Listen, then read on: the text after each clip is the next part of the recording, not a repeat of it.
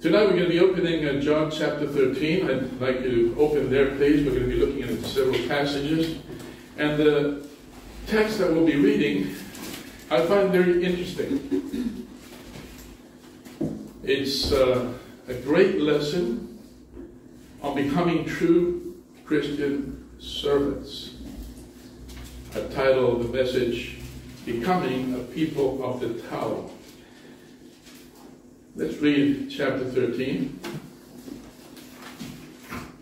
Chapter 13, and we'll look at the first 5 verses, and then we'll skip from verse 5 to verse 12 to 17. Chapter 13, we'll read verses 1 through 5, and then we'll jump over to verse 12 to 17 to get the full picture. Now before the feast of the Passover, when Jesus knew that his hour was come, that he should depart out of this world unto the Father, having loved his own which were in the world, notice now it says, he loved them unto the end. And supper being ended, the devil, having now put in the heart of Judas Iscariot, Simon's son, to betray him, Jesus, knowing that the Father had given all things unto his hands, and that he was come from God and went to God, he raiseth from supper, and laid aside his garment, and took a towel, and girded himself. After that he poured water into a basin, and began to wash the disciples' feet, and to wipe them with a towel wherewith he was girded.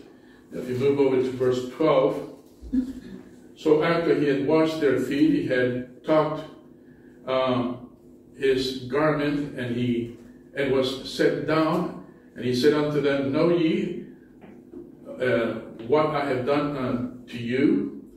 You call me Master and Lord, and you say, Well, for so I am.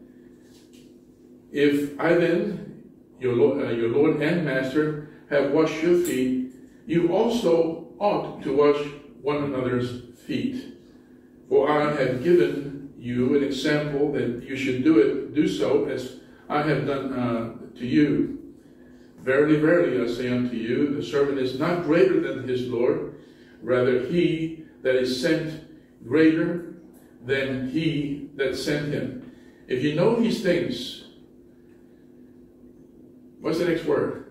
Happy are ye if you do them. As I said before, I titled this message, Becoming the People of the Towel, but lately I've become the people of the mop. Last week we had a breakage in the plumbing, and I had a call from the police, the local police, saying, Are you the representative of Arroyo Baptist Church? And I said, Yes, I am. It says, You got water flowing out the door into the pathway. I ran down here, and of course the whole church was about half an inch of water, and it took me a while to clean it up. And I wasn't happy. Last Thursday, we had another one. Poor Egley forgot to, she came to clean, and she left the bucket in the sink with the tap open, and forgot about it, left. And about 3 or 4 hours later, I get a call from the administrator saying the same thing. He says, You got another leakage. You need to run because there's water coming. The good thing about it, we have kind of a slope going all the way from the sink to the door. So the water doesn't really come down here. And when I came and started mopping away, this passage came to mind. And I thought, Lord, you have a sense of humor. I've been working on this. And the lesson is not just to do it, but to be happy doing it. How many of you would be happy if you were called by some neighbor and said, Hey, there's water coming out of the main door of your house, caused by somebody who's neglecting his duties? And you would probably come and say, Well, obviously I need to clean some floors, and I probably need to throw away a lot of furniture. But I think the last thing you will do is say, Praise the Lord for this. And here we have a lesson that teaches us not only to be servants and to do some things that are very awkward, like washing feet, And he said, I'm showing you an example. And I want you to learn a lesson from this example. So let's look at this together this afternoon and see what we can learn. Let's go to the Lord in prayer first. Dear Heavenly Father, we come to a passage like this, and in the 21st century, it seems very awkward, Lord, to read it. It seems awkward that the Lord of heaven, the King of kings, the mighty one, the almighty one, will take on flesh to dwell among his creation, only to serve as a servant, and then teaching these wonderful lessons to his disciples. We would never even consider doing anything like this at church today. But there is a lesson here that I think we all need to learn if we truly want to be servants of Jesus Christ. And I pray, Lord, that you will help me be able to deliver this in the spirit in which the text was written. And that, Lord, help each one of us glean the lessons that we need.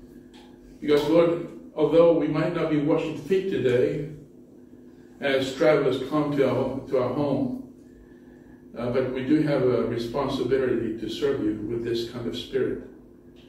So, Lord, I pray that you will help me be able to deliver this message. Give me utterance, give me the words in English that I need. Sometimes my mind just goes off in Spanish, and I find it hard to translate all that, Lord, into English. But I pray your Spirit will make the difference. May we understand the message that you have for us this afternoon. And more than understand it, may we apply it in every situation that we might come across. In Jesus' name, amen. Amen. Now, one of the most intriguing characters that I find in the Bible, we've been studying the book of Colossians, and I finished chapter 4 by going one by one through all those names we find in the book of Colossians that Paul mentions. He mentions a man called Epaphras, but there's another individual with the name Epaphroditus. I'm not sure if I'm pronouncing that correctly. I'm not sure if he's the same man as Epaphras, but surely this man Epaphroditus had the same kind of spirit, the same servant spirit that Epaphras had. We find Epaphras' testimony in Philippians chapter 2. If you turn your Bibles there to verse 25 through 30, I want you to see something, because I'm going to make a comment on this man that I think we can learn from. Philippians chapter 2, verse 25 through 30 says, "But I think it is necessary to send back to you Epaphroditus, my brother, co-worker, and fellow soldier, who is also your messenger, whom you sent," notice why he went to Paul, "who you sent to take care of my needs, to serve me.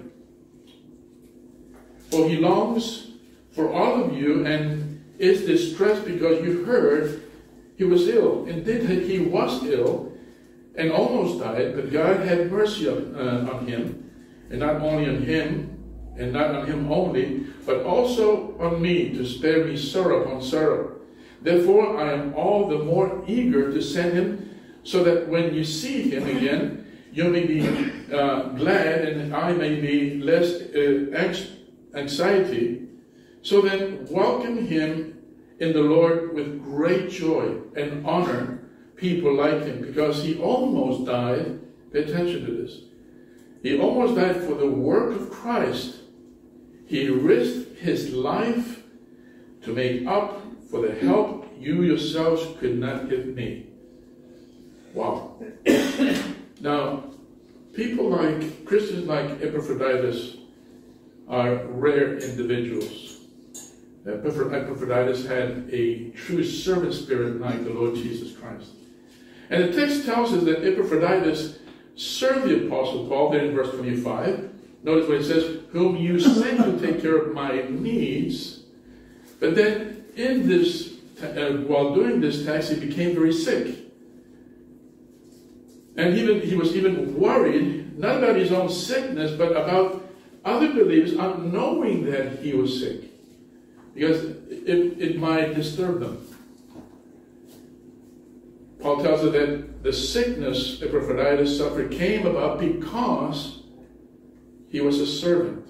Verse 30, Paul says, because for the work of Christ that he was nigh unto death, not regarding his life, to supply your lack of service towards me. Not regarding his life is interesting. It is a gambling term, and it means to recklessly expose one's life to danger, not caring about itself. In gambling technology, it means to risk everything on one roll of the dice. Epaphroditus willingly placed his life on the line to serve Paul.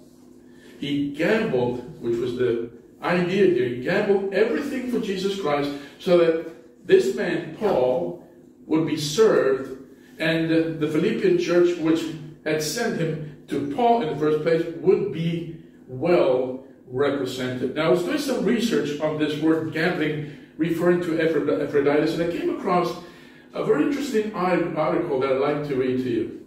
It says this: it says, around 250 AD, a group of early Christians around ancient Carthage, am I pronouncing that? Cartago in Spanish, I'm not sure how they pronounce it in English, called themselves the Gamblers.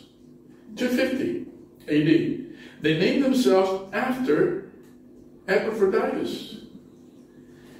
The story goes on saying the deadly plague broke out in Carthage, and these people went into the city of Carthage during the height of the plagues, when bodies were stacked head high along the streets, and carried the dead outside the city and buried them.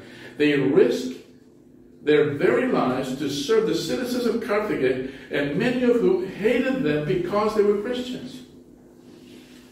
They exposed themselves. These people possessed the same spirit that Epaphroditus possessed.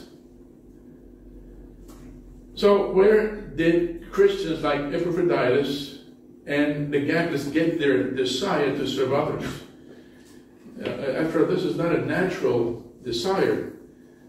How about we try to give it a try this afternoon? I got a couple of buckets out there, and I'm going to start with John. John, you have to do it with the same spirit you can. You have to do it all the way to the end. You start washing feet this afternoon. All right? You got the bucket. We got the buckets. You got the soap. Some have not washed their feet in 2 weeks, so you better be prepared. You know, this is not something that we would go for. I wouldn't even feel uncomfortable anybody touching my feet. But there's a lesson here that I think we can learn from, and it's a lesson that transcends time. It's not just something that Jesus wanted to teach his disciples then, 2,000 years ago, but notice he says, this is an example that I'm giving you. This is something that needs to move on if you really want to be my disciples. This is the Christian spirit. To have a slave spirit, someone who would give themselves over, not just to the Lord, but to be able to give themselves to others with this kind of sacrifice. Now, in the passage before us, in John chapter 13, we see the selfless Savior in action. He's saying, well, look at me, this is how I want you to be. And that night before his death, Jesus assumes the place of a slave, and he serves his disciples this way. And while they were eating the Passover, Jesus gets up and gets up on the table and goes over there and gets a towel. He pours a basin of water, and he began to wash the disciples' feet. And when Jesus did this, he took the place of a slave. Now, think of this. We're not talking about anyone. We're talking about the Lord Jesus Christ. Taking the place of a slave before his men. And he took the place of the lowest kind of slaves who were called the people of the towel. They were called this because it was their job to wash their feet of those who were superior to them.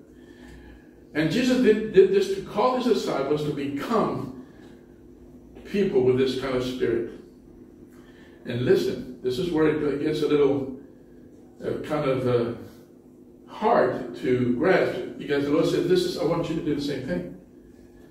So when you're here this afternoon, you came to be served, or did you come to serve? What kind of spirit did you come with? Did you come with this kind of attitude where if I like it, I'll stay? If I like the people, I'll continue coming. But if I don't like them, I'm gone. What kind of spirit do we have? In order to achieve this goal in our lives, we must develop a heart like our Savior's. And we can become, whether it's the people of the towel, the people of the mop, or whatever, we need to have this attitude of service one to another. So I think there's several lessons that I'd like to bring out from this text, and let me show you where we're going with this. First of all, we must learn from his labor. That is, the Lord Jesus Christ. He gives us the example. He says, learn from me. I'm giving you an example. We must learn from him, from Jesus Christ, verses 4 through 5. And the second thing, in verses 12 through 17, we see that we must learn from his lordship. And then in verse 1, we go back to verse 1, we must learn from his love. The first point here, verses 4 and 5, is we must learn from his labor. Let's read again verses 4 and 5 to have it fresh in our mind. It says, after that he poured water into a basin and began to wash the disciples' feet, drying them with a towel that was wrapped around him. Notice who he goes to first. Simon Peter. And of course, what kind of response does Simon Peter have when something's going on? Who said to him, Lord, are you going to wash my feet? He's very surprised. So you see here Jesus prepared to have supper, and then after that he wrapped a towel around his body and not only washed the feet of his disciples, but then went thoroughly to all of them, not just one. It wasn't just Peter, and I'm finished. No, he goes to number 1, then goes to number 2, washes his feet, and dries his feet. Number 3, number 4, number 5, number 6, number 7. By number 7, I would give up. No, but he goes to number 8, number 9, even to Judas Iscariot, who was going to betray him. He does this. I don't know about you, but when I see this, I sit back and I think, Lord, it just, to my 21st century mind, with the attitude that this culture brings across, this does not make any sense. But I want it to make sense. Because when I came the other day to mop the floors, I said, look how humble I am. I'm the humblest person in this church. If anybody saw me right now and said, look, the pastor is so humble, he's mopping the floors. You can do this out of pride too, But the thing about it is, I wasn't happy. There wasn't any joy in my heart. I missed the point. And as I was mopping, I said, okay, now you're having a foot washing experience, Sam. But how does the Lord see you at this moment? What kind of heart are you doing with? And my heart stunk at that moment. I could only feel shame because of the attitude I was doing this with. In fact, when I called the cleaning lady who was responsible of all this, I was on the edge. And I said, so and so, did you come and clean this? Yeah, I was there this morning and I was cleaning. I cleaned everything very, very nicely. I said, yeah, so nicely. And now we have water everywhere. What do you mean? This water. We have it. The locale next door has a similar problem. So I had an attitude. That's what I'm trying to say. And I hung up and said, well, too busy right now. I have to keep on cleaning. And of course, I must say, Egli said, I don't know what to say, Pastor. So I was mopping away, and I thought, Sammy, you did a really good job there. If this was to be done to the Lord Jesus Christ, and you did it with that attitude, how do you think He would see it? This is an opportunity to serve. And instead of doing it with the selfless attitude, I was arrogant about it. I'm confessing my sins, as you can see. But how many times do we fall into this trap? I'm going to do something for the church, only to kind of blow up like a blowfish and a balloonfish and say, look how faithful I am, you know. Washing feet was slaves' work. Even Jewish servants could not be forced to wash their master's feet. It was the task reserved for the lowest of the Gentile slaves.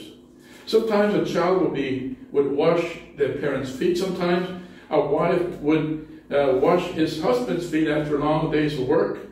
Or a friend would wash a friend's feet in a display of extreme affection. But Jesus took the place of a slave before his disciples and washed the feet of all of them. He willingly humbled himself to meet a need in the lives of his men. He washed the feet of his disciples without being asked to do. And of course, it produced a shock in the Apostle Peter. Lord, what are you doing? You're washing my feet? And of course, the Lord showed him a lesson. If you don't want me to wash your feet, I can't do anything with you. Didn't go that way. But notice verse 6 and 8 through 8. He came to Simon Peter, who said to him, Lord, are you going to wash my feet? And Jesus replied, do you not realize now what I'm doing? Don't you understand what's going on here? And later you will understand, he says. No, said Peter, you shall never wash my feet. So it was a breach of his hospitality to wash the feet of a guest. We see that very clearly in Luke chapter 7. Verse 40 through 50, let me just read this section to you because Jesus is also teaching a lesson to the Pharisees. He says, and Jesus answered him, Simon, I have something to tell you. Tell me, teacher. As he said, 2 people owed money to a certain moneylender. One owed him 500 denarii and the other 50. Neither of them had the money to pay him back. So he forgave the debt of both. Now, which of them will love him more? Simon replied, I suppose the one who had the bigger debt forgiven. You have judged correctly, said Jesus. Then he turned towards the woman and said to Simon, do you see this woman? I came unto this house, and you did not give me any water for my feet, but she wet my feet with her tears and wiped them with her hair. You did not give me a kiss, but this woman, from the time I entered, has not stopped kissing my feet. You did not put oil on my beard. Now, I wouldn't like that to happen. But she poured perfume on my feet. Notice the lesson. Therefore, I tell you, her many sins have been forgiven, as her great love she has shown. But whoever has been forgiven little loves little. Then Jesus said unto her, your sins are forgiven. The other guests began to say among themselves, who's this guy that's forgiven sins? Who's this one who even forgives sins? Jesus said to the woman, your faith has saved you. Go in peace. Now, the disciples should have been falling one over the other towards the Lord's feet if they really understood who he was. But it never occurred to them. In fact, you see the Apostle Peter protesting, what are you doing? You can't be doing this. And I'm sure the other disciples who were listening would have said, yeah, you tell them, this is just wrong. This is just, this is not the way to go. You're supposed to be the master. You're supposed to be the one in charge. You're supposed to be the one honored. And now you're doing this to us? And he said, well, you see, this is how it works in my kingdom with me. If you want to have a relationship with me, if you really want to be called servants of the Lord Jesus Christ, this is how it works. Jesus served with no expectation of reward. He didn't expect a thank you. Sometimes when we get to do things, we think, boy, the church is going to be really happy when they see what I did last week, you know. And when nobody says anything, you feel like discouraged. You feel like, turned down. Nobody even said thanks, and you're going to have this attitude. We need to watch out for those things because sometimes we, just by having that attitude, shows that we're really not doing it for the Lord. So we see Simon here giving us the wrong example, telling Jesus what to do, and Jesus telling him what to do. Jesus served those who did not deserve to be saved. So I want you to think for a moment with me. He washed the feet of Simon Peter. But before the night would end, those feet would stand by a Roman fire as Peter would deny his Lord. He even washed the feet of Judas Iscariot. His feet had already carried him to the Jewish leaders, who he bargained away the life of Jesus for a few pieces of silver. And before this night would end, those same feet would carry him back to the Jews, where he would completely abandon Jesus to his enemies. Then what about the other 10? Jesus washed the feet of the other 10 also. And before the night would end, all those feet would be running away in fear. Jesus knew about this. He knew about this. He knew this was going to happen. And still, that night, he goes and washes his disciples' feet. Now, if I knew something, if I knew you're going to betray me, I would not wash your feet. In fact, you can plead all day long and give me all kinds of gifts. I'm still not washing your feet. Only kidding. But you know, the Lord knew about this. He knew beforehand that this was going to happen. He told them, you'll betray me. Remember when Peter said, Lord, I'll be right with you, right by your side, all the way to the end. Even if it means death, I'm going to be with you. Of course, that was typical of Peter, full of Peter. On the day of Pentecost, you see a different Peter. So you see Jesus in John 13:5, washing their feet and wiping their feet. And the idea here is both these verbs are in the tense that speaks of continual, ongoing activity. It goes like this. After that, he poured water into the basin and began to what? But he didn't give up until the end. He did a wonderful job. Those disciples never had cleaner feet after that night. In other words, Jesus kept at the task until it was complete. He worked until every dirty foot was cleansed.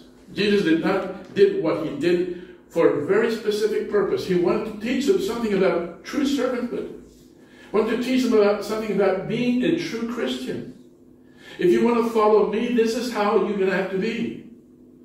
Now, this is a hard lesson for all of us, because maybe tomorrow you'll have to go through a foot washing experience. I remember years ago, it wasn't clean water coming down the pipes. It was the drain that broke, the drain this thick that broke there in the elbow, and all kinds of stuff from the toilets of the neighbors started coming down. When I learned about it, we had a nice display of poop all over the church. I didn't want to clean that, but nobody was around. That was another really difficult foot washing experience that I had to go through. And I did very well then, because I wasn't like, where's everybody? I'm the pastor. No, it was like, well, Lord, I was asking you today to serve you, and this is the way you want me to serve you. And you want me to serve you with a joyful heart. So you know what I was doing? I was cleaning poop with a joyful heart. That's not easy to do. And I'm not saying this to brag, but that day I did very well. I went home and I said, boy, I'm a very good poop cleaner.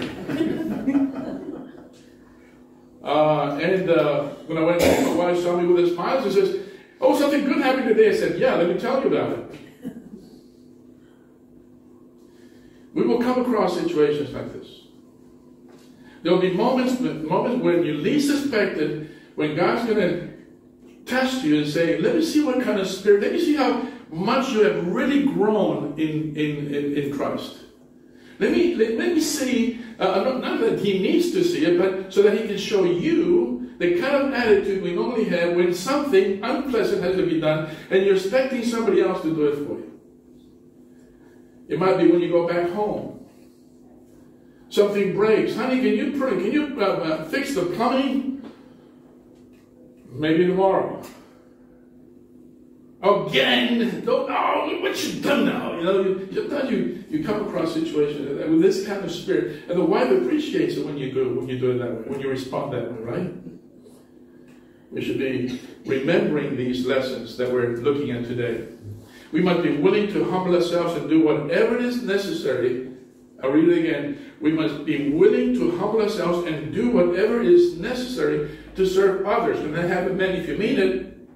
If you don't mean it, don't give me an amen. But if you mean it, say, Pastor, I'm going to give you an amen to that. Amen. Boy, that was a really low amen. Okay, I'll do this. Next time we have a plumbing problem, I'm going to call you. I'm busy. I'm preparing the sermon for Sunday. I'm the pastor, and I need a good sermon. You have a sermon spirit? Pastor, you can count on me. Well, the key is in the Hercules reception area, and you can open the church, and you have a mop, you have a bucket, you have all kinds of things to clean a ton of poop. How many of you would say, praise the Lord, I was looking for an opportunity to serve the church, and here it is. All right, thank you very much. You need an Irish woman to raise their hands or something like that, amen? You think this is a joke, but it isn't a joke. This is real stuff. This is this is the nitty-gritty of Christianity. Having this willingness, this selflessness to say, Lord, count on me whatever the situation is. Not just for the big stuff, not just for the preaching, not just for the teaching, but whatever dirty job comes along. I'm here, Lord. You say, well, I wouldn't do that. The Lord did. Not only he came and cleaned their feet, he took your sins and put them upon himself. Those dirty, stinking sins that you committed, God said, I'll clean those too. Boy, this is humbling.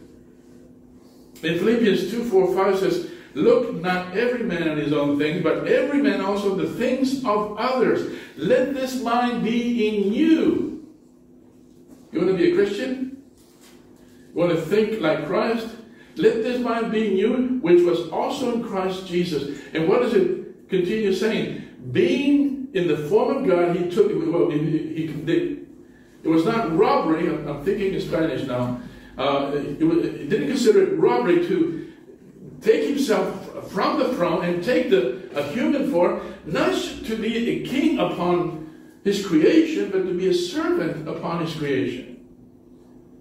Chapter 2 tells us of how Jesus Christ humbled himself and put himself in a situation that he did not deserve, only so that you will be able to receive the wonderful gift of salvation.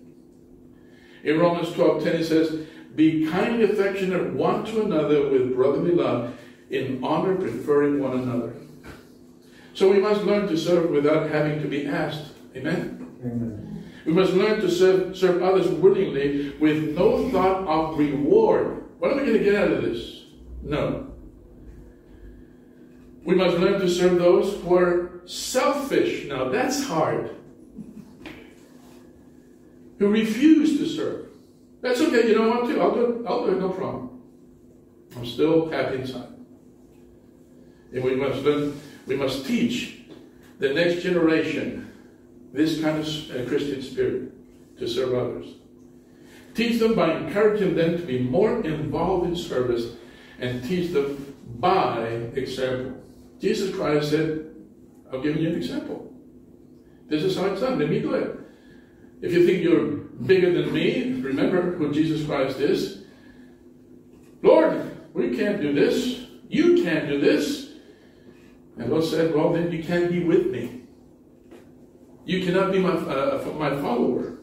So we must learn from his labor. And the second thing we must learn from his lordship. And I want you to turn now to chapter 13, verse 12 through 17. And so after he had washed their feet and had taken his garment and was set down again, he said unto them, know ye what I have done to you? Do you understand what I'm doing? You call me Master and Lord. And you say, well, because I am. I am.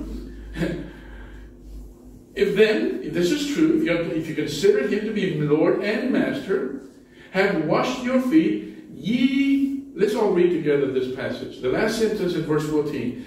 Ye also ought to wash another's feet. Okay, did you get that? How many got that? Arroyo only got that. Okay, let's read it again. Ye also ought to wash another's feet. Did you get it this time? Let me see your hand if you got it this time. I think we need to read it again. Some have not got it yet. Ye also ought. You also ought to wash another's feet. I'm going to repeat this until everybody in this room raises their hand. You got it? You want to save time? Everybody raise their hand. You also ought to wash another's feet. So next Sunday, guess what we're going to have? Barbecue. No, not barbecue. Everybody doing so that. Now this is something that we should be eager to do. In verse 4, Jesus rose from supper. He had already risen from his throne. He left his throne and promised fellowship with God the Father and God the Holy Spirit in heaven to come to earth. Jesus had already covered his glorious state in human flesh, as we see in chapter 2, verse 5 through 8. But now, in John chapter 13, for Jesus girded himself with a towel. And he said, so he got up from the meal, took off his outer clothing, and wrapped a towel around his waist. Let me tell you something that happened to me not too long ago. We had a lady, she'll be coming very soon from Nigeria, Sharon. And she came to my place. She was staying in my neighbor's place. And here I was mopping. And I do that pretty good. I've learned that in this church very well. I was just cleaning around. And she said, Pastor, what are you doing? I said, I'm cleaning. She says, no, let me do that. I said, in Nigeria, pastors never would do that. I said, shame on them. She felt so bad about it. I said, Sharon, this is nothing new. If the pastors over there in Nigeria are being put on a pedestal, they're not doing the pastor any favor. If they truly have a pastor, a Christian spirit, they should be willing to serve their people. It's not the other way around. Sometimes we put pastors up there on a pedestal. Pastor, you just preach and teach and we'll do all the dirty work. Give me some dirty work to do, okay? Maybe not mopping, but it's okay. Whatever it comes. It doesn't really matter. It's about serving the Lord with all your heart, with all your might, and doing it with a cheerful spirit. When it comes to washing dirty feet, let's do a good job. Let's do a thorough job. Let's not do it halfway. Now, I'm just trying to remind you who this was that took water and a towel to wash the feet of his disciples. Who was he? This man was and is God in human flesh. This was and is the Lord of glory. This is the creator of all things, according to Colossians 1:16. This is God in human flesh, John 1, Philippians 2, Colossians 1, John 14. This is the Savior, the Redeemer, and the Deliverer of lost sinners, 1 Peter chapter 1. This is the King of Kings and Lord of Lords that's taking the towel and thoroughly washing disciples' feet. This is the Lord Jesus Christ. And he said, this is the example I'm giving you. Now you go and do the same thing. Again, this is weird in the 21st century to think this way. And this is not an option, by the way. He says this is a command.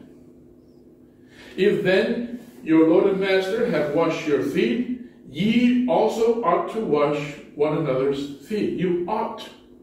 The word ought is in a tense that suggests we should always be washing feet. Oh no, that's not a good thing. No, that we should always be willing to serve.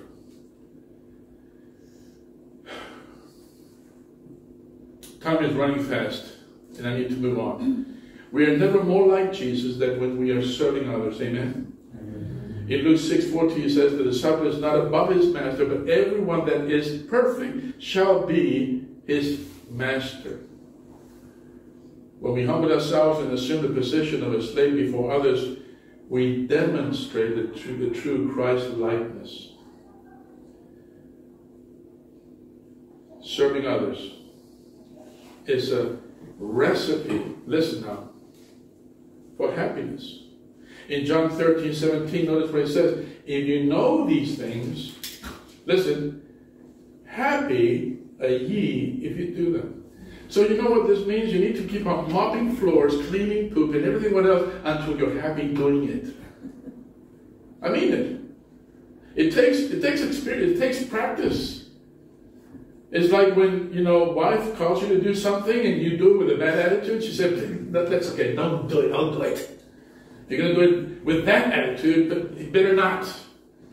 There's a time when we volunteer to do some things, we do it kind of with that kind of a spirit. And the Lord says, no, don't worry about it. It's really a privilege that I'm giving you. So we must learn from His labor. And we must also learn from His Lordship. And notice now, chapter 13, verse 1, we must learn from His love.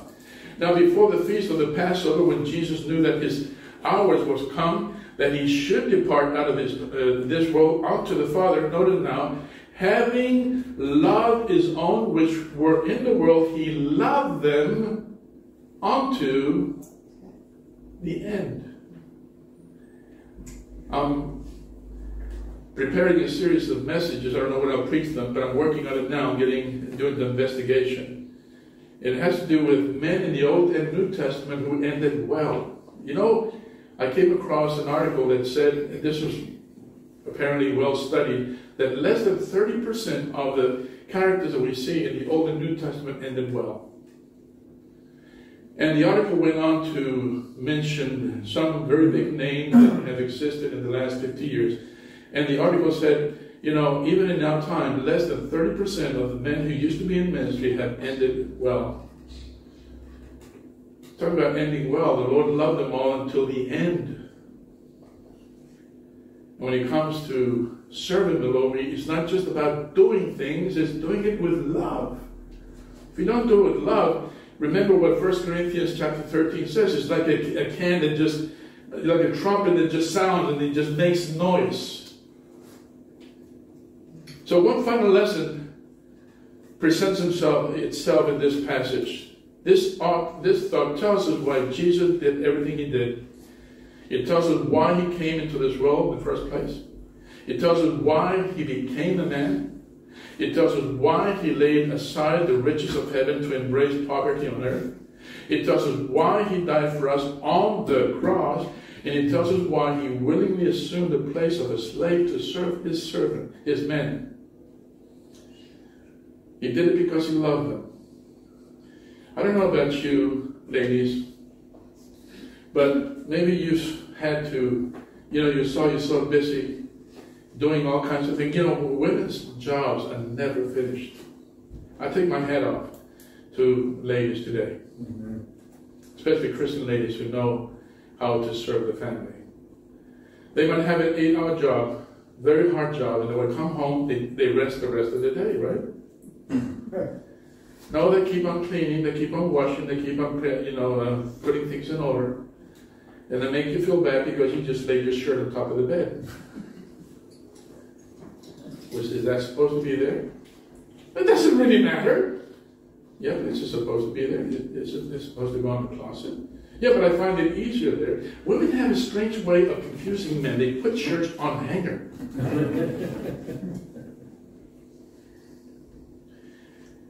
And you know what a wife wants to hear from her husband? Yes, honey, I'll do it right now. I've been telling my wife that for the last 6 months, and she doesn't believe me. I'm going to get to it. Jesus did this all the way to the end. So when we think about individuals like Epaphroditus, the kind of heart that he had, he came down sick because of his service to the Apostle Paul. And he became concerned because he didn't want to worry the other Christians because, thinking that, now they know I'm sick. No, don't tell them. It's okay. This kind of spirit is very, very rare. So when I think of Epaphroditus, I kind of relate him to Epaphras in Colossians chapter 1 and chapter 4. Boy, you know, the heart of this man, Epaphroditus, is hard to find. 1 Corinthians 13:5, we see what genuine love does when it serves. It says, doth not behave itself unseemly, seeketh not her own. So my question again tonight, I end the same way I started. Are we people of the town? Do we have a true servant spirit? If you say, well, maybe not, but I do want to, because I want to be more like my Lord Jesus Christ. Well, then we need to learn from his example. We must learn from his labor. He gives us an example. He doesn't just tell us what to do. He said, this is how it's done. Let me show you. Being Lord, we must learn from his lordship. He's still Lord. Even while he's washing his disciples' feet, he's no less Lord than when he came down from heaven. And we must learn from his love. You heard that person? I got an interesting story about the most humble person in the world. And the article went like this. You probably heard the man who thought he was so humble, he would go around making sure everyone knew that he was very humble. Since nobody paid any attention to him, he thought he would just bring it up to himself to start going around bragging about how humble he was. So he went around. He said, did you ever pay attention? Did you know? You probably haven't, but I am probably the most humble person in this room. You didn't notice? So he went like this only to get a very awkward look. You know, well, if you truly want to be a humble person, the first thing you need to understand that is that you're not important. That the thing you would have in your mind is, the less thing you have in your mind is me. The thing that we should have in our mind is you. Others. This was the Spirit of Christ. And this must be our spirit. A true servant looks at the needs around him and just does what needs to be done without being asked, without expectation of reward, without expectation of thanks, with nothing more at heart than a desire to love and act like Jesus Christ. You know, preparing this message was so hard for me, because I realized the Lord needs to do a lot of work in me yet. How many of you feel the same way? You need to go back to the book and understand what true Christianity is all about. We tend to criticize Catholicism. We tend to criticize different denominations because of what they believe. But maybe we should do a little bit more introspection. We need to look in the mirror and say, what about you, buddy?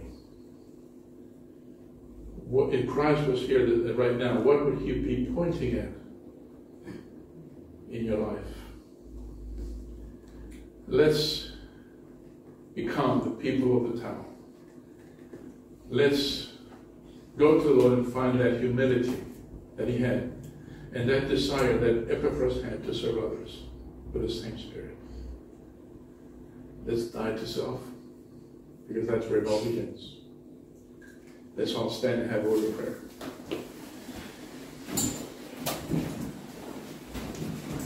Father, when I see the example of Epaphroditus, when I see the example of the Lord Jesus Christ, and see their selfless attitude, Lord,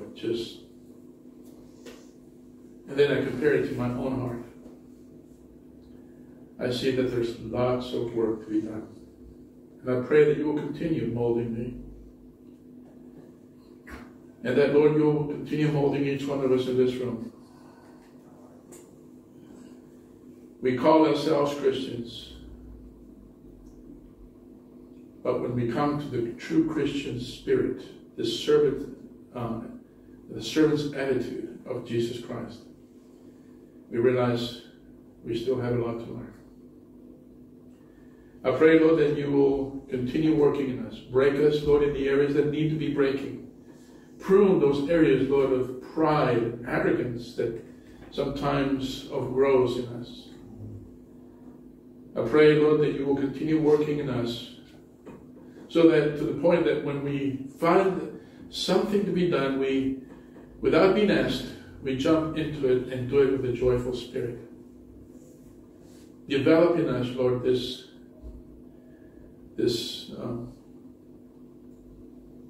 characteristic of humility. May you continue doing it, Lord, until we are like Christ. May this world see that this is not something weird, but this should be everybody's attitude. If the world would only react this way, it would be a very different place. I pray, Lord, you continue working each one of us tonight. In Jesus' name, amen. Amen.